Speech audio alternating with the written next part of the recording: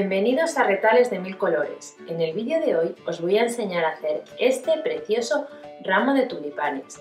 Para ello os voy a explicar 3 técnicas diferentes, todas ellas muy sencillas. Si quieres que te enseñe a hacerlo, quédate conmigo hasta el final del vídeo. Para hacer el ramo de tulipanes necesitas preparar los siguientes materiales. En primer lugar, telas de diferentes colores que combinen entre sí para hacer las flores. También necesitas telas en tonos verdes para hacer las hojas, un poco de guata que vamos a poner en las hojas para darle consistencia y floca o guata de algodón, que es lo que tengo aquí en este bote, para rellenar las flores por dentro. También vas a necesitar la pistola de silicona, hilos al tono de las telas que hayas elegido, esta cinta verde que se utiliza en floristería y la puedes adquirir en bazares o en tiendas de productos de manualidades, unos palitos que van a hacer de tallo, en este caso tienen 30 centímetros de largo por un grosor de 3 milímetros, un marcador y en último lugar lo que yo voy a utilizar es esta ramita de planta artificial que he comprado en un bazar para darle al ramo una presencia mucho más bonita. Por otro lado, te tienes que descargar los patrones que tienes disponibles en la web de manera gratuita y preparar las cosas habituales de la costura, alfileres, aguja y tijeras. Si lo tienes todo preparado, comenzamos. La realización del primer tipo de tulipán es realmente sencilla, solo necesitas cortar un rectángulo de 15 centímetros de largo por 8 centímetros de ancho. En uno de sus lados largos vas a hacer un dobladillo hacia adentro, sencillo, simplemente doblar la tela, aproximadamente medio centímetro. Una vez que lo tengas hecho, lo sujetas con la mano, te puedes ayudar con alfileres o de la plancha. Lo doblamos a su vez a la mitad, igualamos estos dos puntos y ahora sí lo sujetas con unos alfileres. El siguiente paso que tienes que hacer es darle una costura a la máquina por este lado, asegurándote de que sujetas los dos dobleces que hemos realizado. Una vez que hayas realizado la costura vas a hacer dos cosas. La primera es, tal y como está, hacer en el interior una marca justo enfrente. Y ahora lo abrimos, alineamos esta marca que hemos hecho con la costura y vamos a hacer dos marcas más. Simplemente metes el bolígrafo y haces así una rayita. Te va a quedar en el punto exacto. De esta manera, cuando tengamos que unirlo, para cerrarlo en la parte de arriba, nos va a quedar exacto. Una vez que lo hayas hecho esto, tenemos que coger hilo y aguja. Ahora lo que vamos a hacer es pasar en el lado que no tiene el doblez un pequeño hilván para así poder luego fruncir la flor al tallo. Cuando hayas pasado el hilván, lo vas a fruncir. Asegúrate de repartir bien los pliegues alrededor de toda la flor. Ahora, con la ayuda ya de un palito, lo vamos a meter por aquí abajo y lo vamos a dejar aproximadamente la tela del borde del palito como de 1 centímetro. Y ahora ya sí acabamos de fruncirlo para apretarlo bien a su posición. Vamos a dar aquí unas puntadas para sujetarlo, pero con lo que realmente lo le voy a dar una vuelta así, mira, para apretarlo bien, un par de vueltas y tiro. Con lo que realmente lo voy a sujetar bien ahora es con la silicona. Ahora ya simplemente ahora corto el hilo y lo que voy a hacer es dar de silicona todo esto alrededor.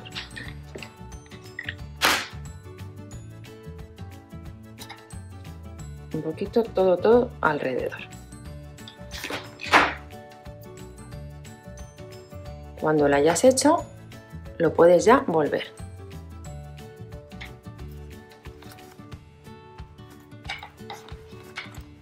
Ya nuestro tulipán va tomando forma. Ahora lo que vamos a hacer es rellenarlo con floca o guata de algodón. Simplemente metemos dentro un poquito lo suficiente para que tenga forma. No hace falta que esté muy apretado, como sucede por ejemplo en los peluches. Aquí con que esté un poquito con forma nos va a ser suficiente. Ahora ya vamos a cerrar el tulipán. Te vas en primer lugar a la costura y pasas un hilo lo más pegadito al borde que puedas. Y ahora vamos buscando las marcas. Aquí tendríamos la primera y hago igual, la segunda y la tercera. Como ves, pegadito al borde. Y vuelvo a la costura. Una vez que hayas hecho esto, simplemente tienes que tirar. De esta manera los 4 puntos que hemos marcado se nos quedan unidos. Ahora lo que vamos a hacer es cerrarlo. Para ello, de la costura me voy al punto contrario.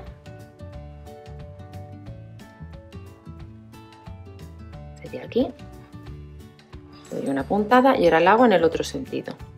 De aquí a aquí. Para rematar esto tenéis dos opciones, o dejarlo así, que es lo que he hecho yo, simplemente dando unas puntadas. Lo estoy haciendo en hilo blanco, pero si lo hacéis en el hilo del color va a quedar perfecto, no se va a ver. O bien aprovechar y coserle una perlita o pegársela con la propia silicona. Yo lo voy a rematar así y el hilo lo que hago es pincho y salgo por cualquier sitio del tulipán y lo corto. Ya solo nos queda colocar bien. Veis que aquí, por ejemplo, este se me ha descolocado. Pues colocar bien los bordecitos. Con esto tendríamos terminado el primer tipo de tulipán.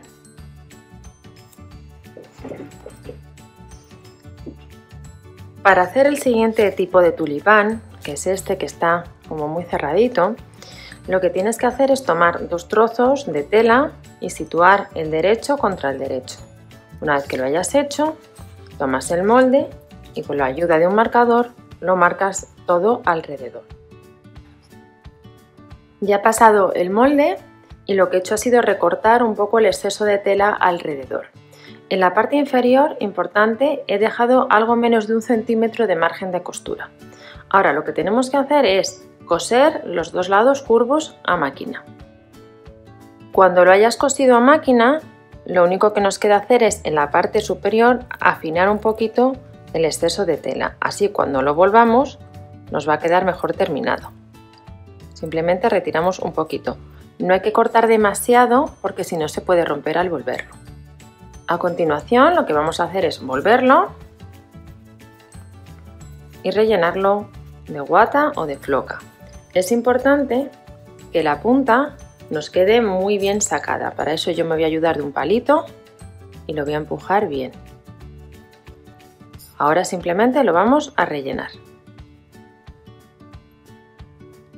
Cuando lo hayáis rellenado, lo único que vamos a hacer es pasar por el borde un hilván que nos va a ayudar a fruncir. Intentar hacerlo pegadito y lo más homogéneo posible. Cuando hayas pasado el hilván, vamos a fruncir un poquito alrededor, intentando que el frunce nos quede repartido por igual alrededor de todo el tulipán. Voy a apretar y voy a meter el palito para tomar una referencia de cómo de apretado tiene que estar.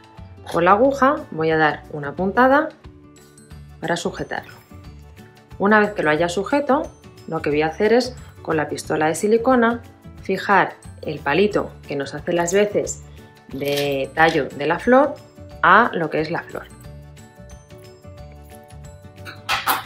He cortado todos los hilos que podían sobresalir en el cierre y ahora simplemente voy a fijar el palito. Para ello voy a ponerle en la punta una buena cantidad de silicona. Y lo que voy a hacer es introducirlo en el espacio que he dejado aquí. Así, girando un poquito para que me quede bien fijado. De esta manera queda en la parte de la flor pegado al tallo. Y hemos terminado el segundo tipo de tulipán. Para hacer el tercer tipo de tulipán necesitas cortar 2 cuadrados de 10 centímetros por 10 centímetros. Ten en cuenta que en esta medida ya está incluido el margen de costura. Lo que tienes que hacer es uno de los cuadrados situarlo encima del otro, poniendo los derechos hacia adentro. Lo sujetas con un alfiler y lo que tenemos que hacer es coser a la máquina los 4 lados completamente, sin dejar ninguna abertura para voltearlo. Fíjate que este tipo de tulipán tiene 2 telas, una que va en la parte exterior y otra que va en la parte interior. Entonces, en tu pieza, piensa cuál quieres que vaya en la parte de dentro y en la parte de fuera. Yo en mi caso quiero que los lunares vayan en la parte de fuera y las flores rosas en la parte de dentro. Lo que tengo que hacer entonces es separar las 2 telas y en la parte que va a ir dentro, en la rosa, aproximadamente a la mitad, voy a hacer un corte. Cuanto más pequeño lo hagáis mejor, pero tiene que ser lo suficiente para poder voltear la pieza. Vamos a voltear bien la pieza y al igual que hemos hecho en el modelo de tulipán anterior, tenemos que fijarnos que las esquinas quedan bien sacadas. Primero nos ayudamos con la mano y luego si tenéis algún palito lo podéis utilizar para empujar y sacar bien las esquinas.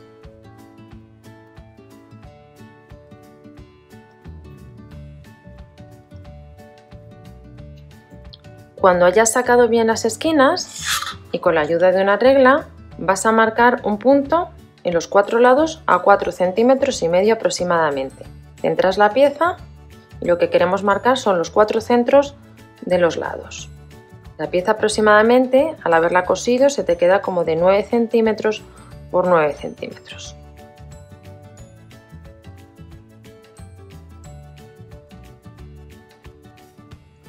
Ahora, aprovechando esta abertura, también vamos a proceder a rellenar el tulipán con guata. En esta ocasión lo que tenéis que hacer es intentar rellenar bien las 4 esquinas, que es lo que va a dar forma al tulipán.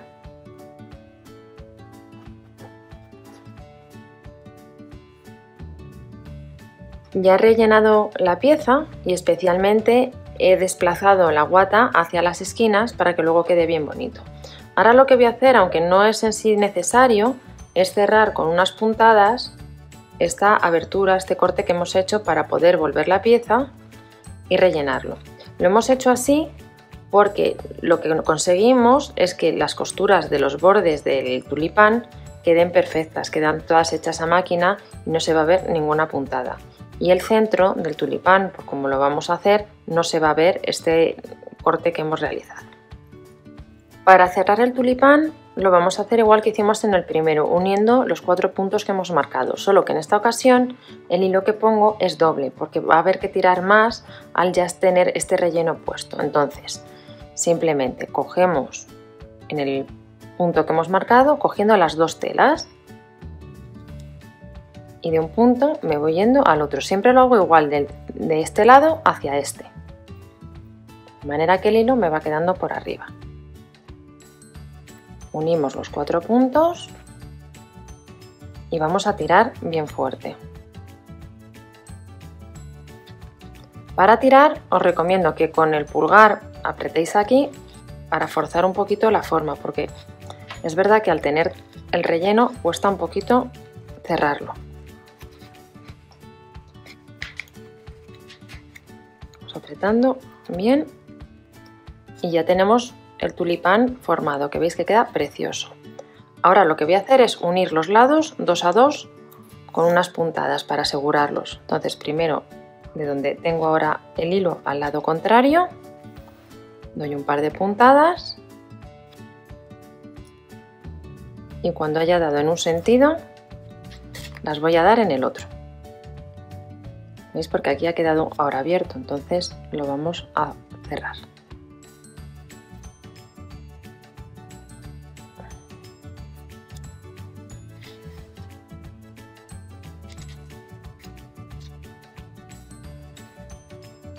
cerramos también el otro lado, tirar fuerte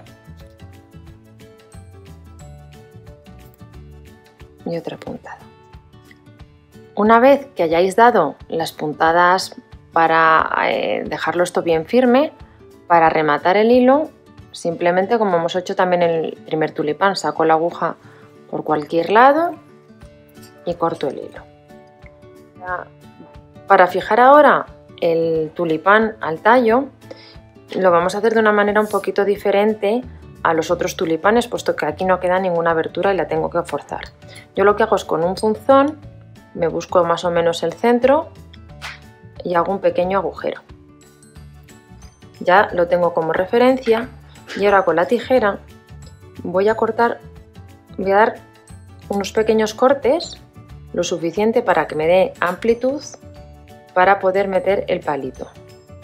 Esto dependerá también del grosor del palito que vayáis a meter.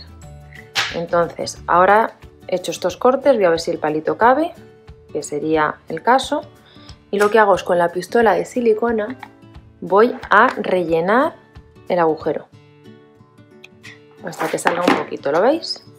Y ahora ya el palo lo meto, giro así y lo meto metiendo toda la silicona hacia adentro. De esta manera me va a quedar muy firme y además queda con un remate bastante limpio. Así habríamos terminado el tercer modelo de tulipán. Ahora, para cubrir el tallo de la flor voy a utilizar esta cinta verde.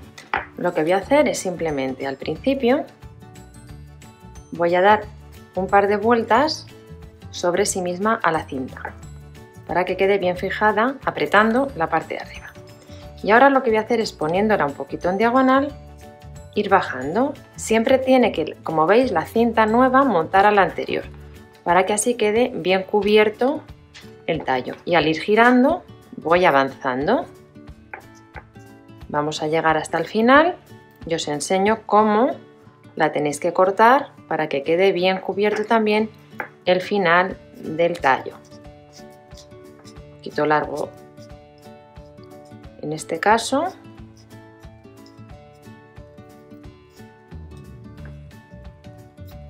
Bueno, cuando lleguéis al final simplemente vamos a cortar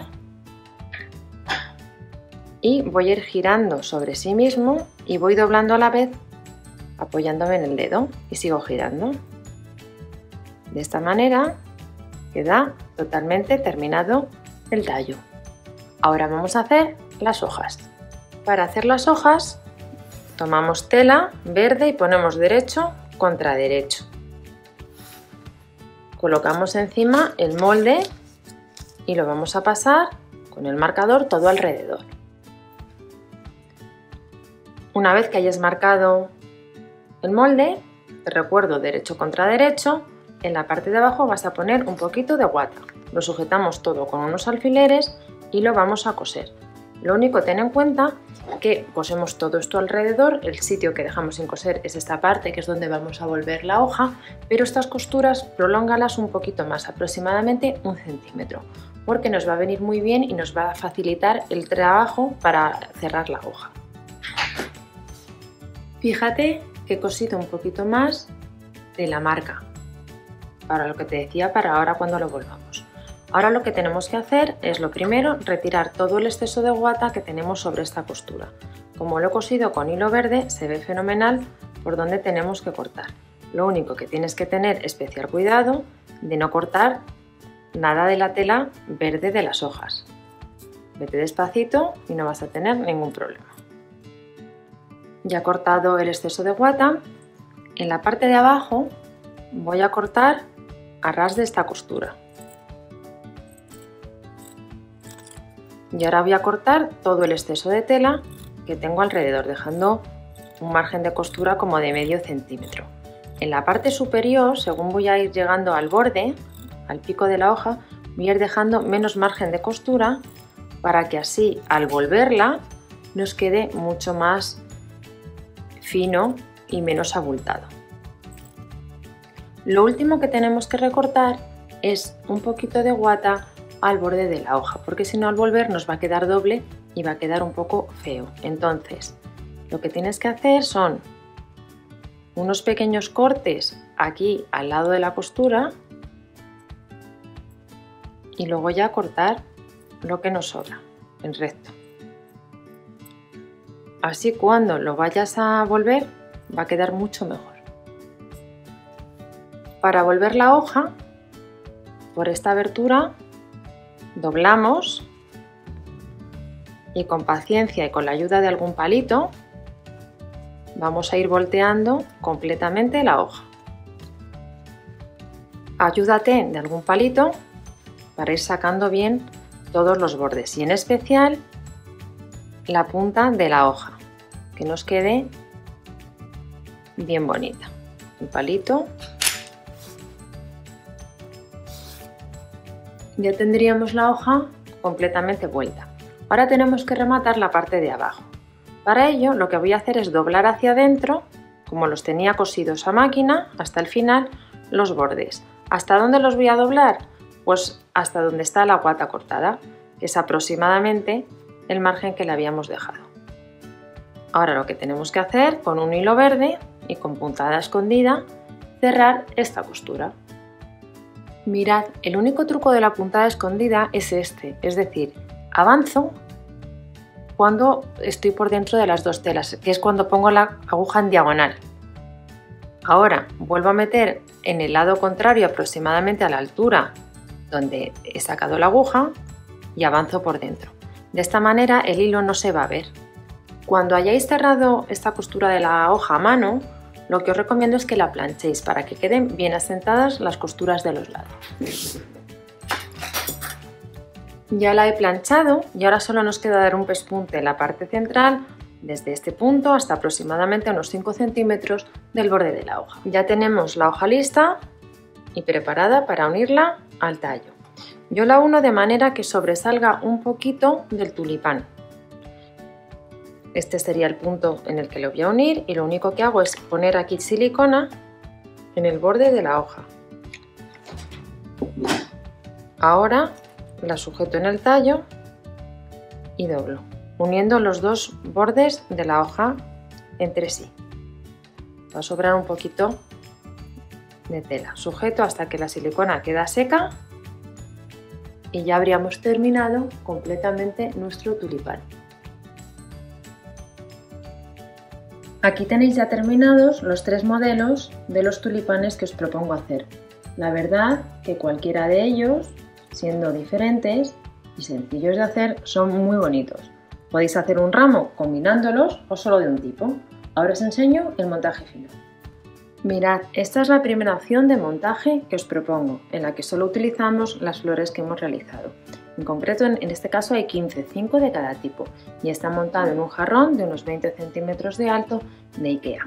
La segunda opción sería incorporarle alguna rama de hojas secas o de planta artificial que podáis tener en casa o comprar al tono de las flores que habéis seleccionado. Le va a dar un toque muy especial. Mirad, esta es la segunda opción que os propongo de montaje, en la que a las flores le hemos añadido estas ramas artificiales al tono de los colores que tenemos en nuestro ramo. La verdad que le da un toque realmente especial. Espero que os haya gustado el proyecto, que disfrutéis haciéndolo y os veo en el próximo vídeo.